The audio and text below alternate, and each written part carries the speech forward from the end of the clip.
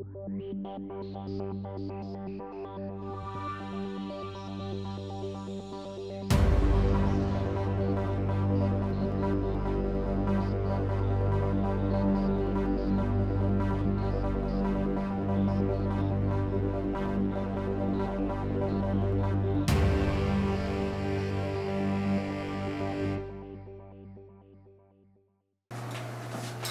friends, this is Jacqueline again with our 4th day of Bible study for Cheer Camp. And it's our last day, and I'm so excited to have spent this week with you and ready for our next Bible study. But first, let's review. So on day 1, we talked about God gave 100% by sacrificing his son. On day 2, we talked about giving of ourselves. We give God 100% by surrendering our lives. Yesterday, we talked about how we give 100% by surrounding ourselves with committed teammates. And today, ladies and gentlemen, we're going to talk about we give 100% by serving and leading others into a growing relationship with Jesus Christ. My goodness, here we go. So today's verse, just 1 second. For even the Son of Man came not to be served, but to serve others and to give his life as a ransom for many. Mark 10:45. In our last meeting, we talked about the importance of surrounding ourselves 100% with the right team. Do you remember talking about the dream team? Those are the people who help us stay on our path for faith. But then what? Do you simply live happily ever after, or is there a greater purpose behind this whole journey? Well, the answers are no, we don't just live happily ever after. And yes, there is purpose behind this whole journey. No, you don't just take what you've gained from your relationship with Christ and keep it to yourself. And yes, there is a much greater purpose behind this journey, far greater than you or I can even imagine. What we experience as believers is first and foremost meant to glorify God, and second, it's meant to lead to a life of extending hope to those around us, so we might have the opportunity to share the gospel and bring them into God's family. It's all about giving 100% of yourself to serve others and lead them into a growing relationship with Jesus. Giving 100% to others. God didn't send his son to be sacrificed just so you could enjoy a life-changing relationship with him. He wants all humankind to receive the promise of eternal salvation. That means those who accept salvation are responsible for sharing the gospel message with others.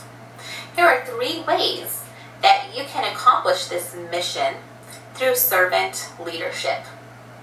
1. Serve the body. Everyone has physical needs. Serving those needs is often a great introductory way to show people that you really care. What good is it, dear brothers and sisters, if you say you have faith but don't show it by your actions? Can that kind of faith save anyone? Suppose you see a brother or sister who has no food or clothing, and you say goodbye and have a good day. Stay warm and eat well. But then you don't give that person any food or clothing. What good does that do? You see, faith by itself isn't enough. Unless it produces good deeds, it is dead and useless. James. Good afternoon. As we all continue to do our part to maintain proper social distancing, 14 D60 through is 17. committed to continuing the important work of the Now, planning and second design way of youth and technology we high can schools. serve is by serving the soul. June 3rd at 6 p.m. There's nothing more powerful than a kind encouraging word. If you don't opportunities to comment and ask know what I'm questions, talking and most about, importantly, just you think are about a gaining day. insight as to what the You might have exciting been future looks like for our having a students. rough day. Maybe Be you sure woke to up on follow the our wrong Facebook side of the page for the bed, link to and join then our when virtual you got to meeting, school that which day, again will be someone held on Wednesday, said good June morning, 3rd at 6 p.m. asked you how you were doing, and it kind of lifted your spirits. That's what I'm talking about. If you want to make a difference in someone's life, find ways to speak to their heart and through their emotions. Don't use foul or abusive language. Let everything you say be good and helpful, so that your words will be an encouragement to those who hear them. Ephesians 4:29. 3. Serve the Spirit.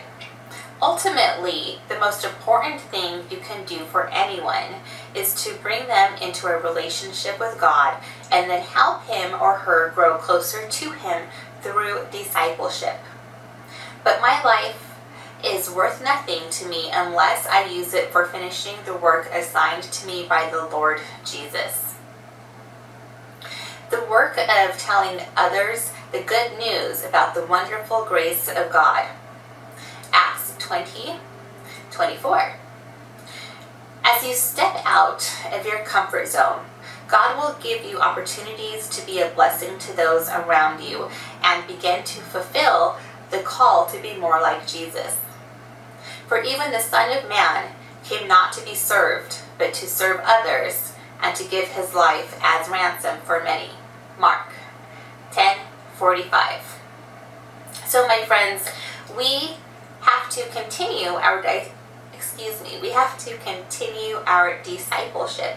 That is kind of a hard word to say, but we're going to continue our discipleship by spreading the word of the Lord. So our key point today is that we give 100% by serving and leading others into a growing relationship with Jesus Christ. Friends, it has been such a fun week to do Bible study with you. I hope that you have enjoyed it. I hope that you have really enjoyed getting to know the cheerleaders and that you learned your cheers that they made up just for you.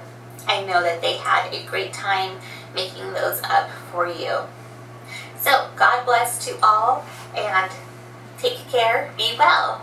Bye.